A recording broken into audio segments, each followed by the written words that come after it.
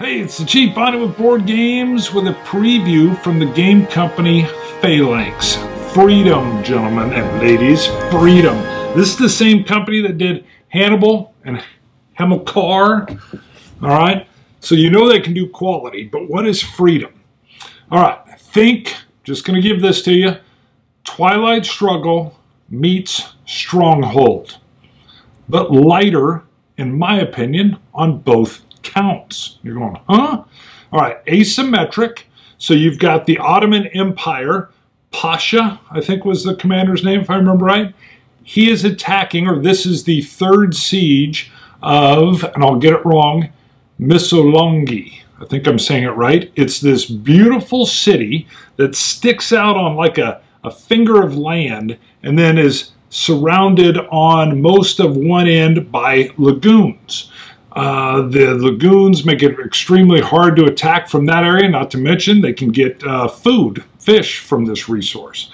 Also, the front battle area is either open plains or a real marshy type ground. And then the city folk have built up these big earthen walls, and on top of that, I can't remember the name, but there was I think an Italian engineer that came in and built these, I want to say 17 bastions, and they're all with interconnected firing, and they could use cannons and mortars, and they're interlocking fire, so as these Ottomans approach through the plains, they could get fired on from multiple areas. So what you have is about 3,000 Greeks. You're playing, one side is the defender of the city with 3,000 Greeks.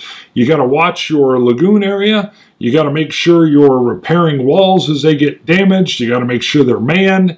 There's this cool part where you're also getting, there's some influence stuff going on with Greater Greece as they're in rebellion from the Ottoman Empire, so you can get support or lose it, or different bonuses can kick in. I'll show you that in a board in a little bit. Gorgeous board. But the Ottomans by Pasha, so I believe the war starts, or the third siege starts in April 1825, and the Sultan tells Pasha, you either take the city or I take your head. There ain't no backing down here. Okay, so it's on. And not much progress is being made. And come fall, Muhammad Ali the Great, who is like the governor of Egypt, sends a very large fleet, 170 some ships up, I think another 10,000 Egyptian troops. They do a really good job of coming in through the island lagoon area and cut off the food. The Greeks begin to starve. They finally attempt to break out, and there's a slaughter. It's almost like, it felt to me like the Greek Alamo. So it really galvanizes the resistance by the Greeks to the Ottoman Empire, and helps them really rally a larger base. So let me show you the map. I'm not going to pop back out to me. I think I've done enough explaining, but I want to add in now, because I'm not going to come back to me, that this is a conflict I didn't know about. I love that. It's a Greek designer, I believe. I cannot pronounce his name, so I will not try. But I love that asymmetry. The defense has enough stuff. I mean, they are reacting to what the Ottomans are doing, but there's enough pressure and tension that they're in it. They're not just camped out while the attacker's doing everything. So you get this nice flow back and forth, that twilight struggle of events popping, or you're using the points for special actions. It's a very nice feel. The rule set is actually fairly basic, pretty quick read through. Let me show you a little bit of the board. All right, first thing to remember is this is pre-production board. As awesome as this all looks, I'm sure it's going to look even better. It's beautiful, but I can tell already that the colors will be sharper and everything on the final production, maybe a little brighter. But I wanted to show you already. So we're zoomed in on the city proper. You can see the walls, the walls that are coming around here, and where I put the blue units, all right, the insurgent Greeks, those are the forts that have to be held. This isn't set up or anything, I just put them here so you can visually see them. And then all of these shore spaces have to be held as well. If the Ottomans or the imperials take any of these spaces, they will win.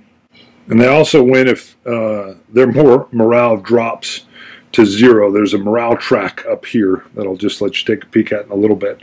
And the simple way the Greeks or the insurgents win is they hold off for all 6 rounds. It's literally only, I'm showing 5, but it's only 6 rounds. Or they can drop the morale track, which is up here for the Ottomans. Basically, they can't keep their army or the mercenaries paid. Here's what I like, though. Let me show you. Look, you can see we've got these clouds that are rolling in, so it looks like you're almost, well, to me, in an airplane flying over. Beautiful coastline that's coming in, the ocean and the clouds that are kind of seen there. Let me pivot around here and you can kind of get that feel. So you can see we're going right off board, but it's gorgeous. So the Ottomans will be staging up here and then moving their troops and trying to flood in and attack these walls. You can see the lagoon that surrounds and some of the islands that are in play. There's another one down there and right there.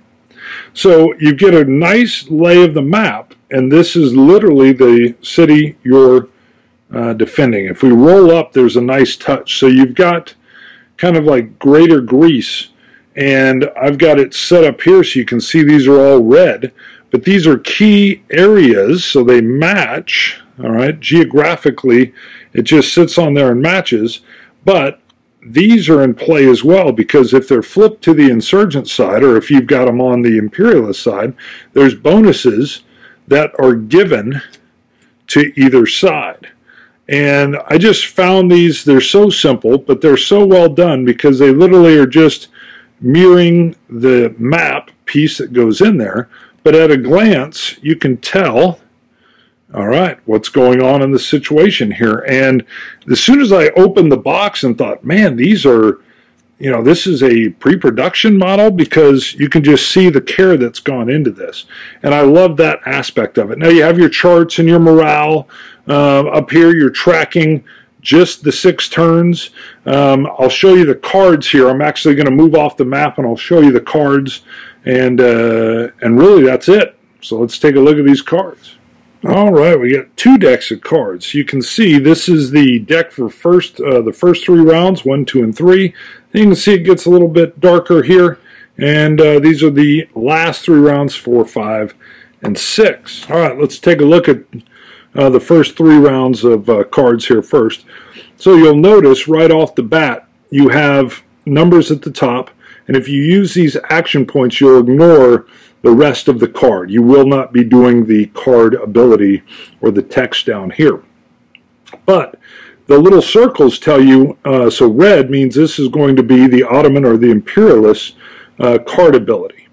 Blue would tell you, and again, there's blue corresponding here, that this is for the Greeks, the insurgents. But again, if you're using the action points, and there's a multitude of different actions you can do, then you will ignore the text on the card. Now, if you're not using the action points, you're the imperialist, and you decide to take the card action, you'll simply do here, so you can see supplies to the insurgents are -2.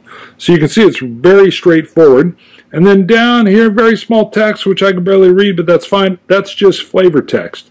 That's historical flavor text that's on there. No import to the game, but it's there to let you know how history worked out. Now here's a cool thing. So, Twilight Struggle, a lot of times you have a hand, so you'll have a hand of 7 cards. I don't know if I drew 7 off there, but you'll have a hand of 7 cards, and you've got to play them down and work them down in a way that oftentimes the event, or in this case the card ability, will trigger, and it's not even an event that triggers for you. Now that's part of the joy of that game, and how do you mitigate the event if it's for the opposing team and not for you.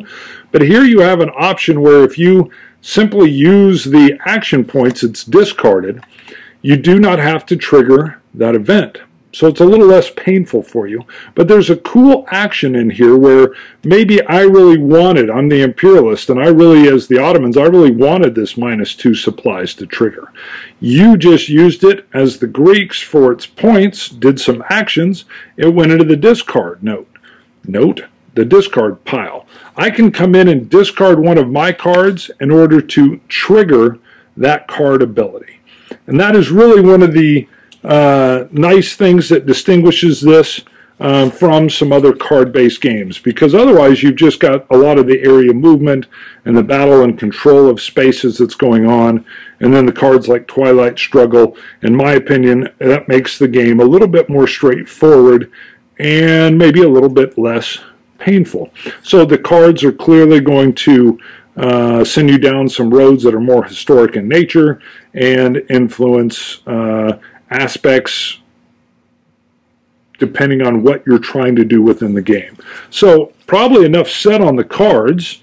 I'll show you some of the different art on these. All right, so you can see again, we have action points up to 4 down to 2. If they're gray, they're neutral, so no effect, and this card is neutral as far as its ability as well. I should have pointed that out. I'm glad I ran across that. So the art's gorgeous. I love the flavor text and the simplicity of using the card for its action points and not having to worry about the painful thing happening if I'm the Greeks and I have a bunch of the Ottomans' cards in my hand.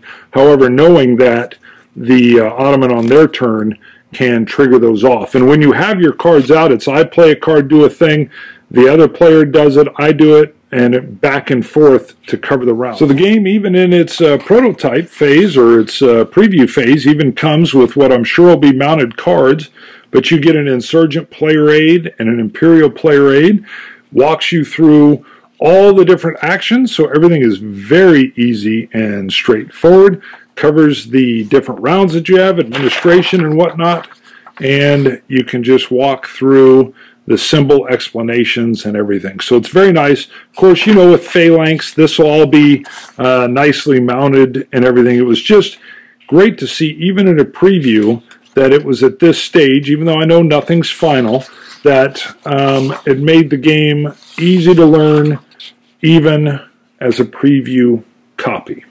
All right, see you guys. Look for this on Kickstarter if you're interested.